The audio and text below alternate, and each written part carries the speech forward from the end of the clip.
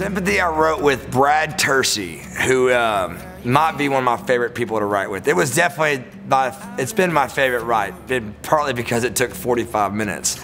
And anytime you can write a song that's going to be a single in 45 minutes, it's a pretty awesome experience. And man, it just clicked. I was completely out of ideas, and I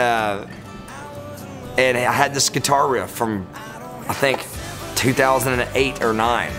And I was told him, I was like, this is the last thing I have in my bag of tricks this week. And I started playing it, and he said, that's really cool. What if we sped it up?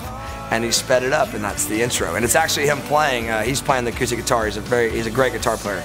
It's actually him playing guitar on the track too. And this song is just it's a big middle finger, which is kind of what we do.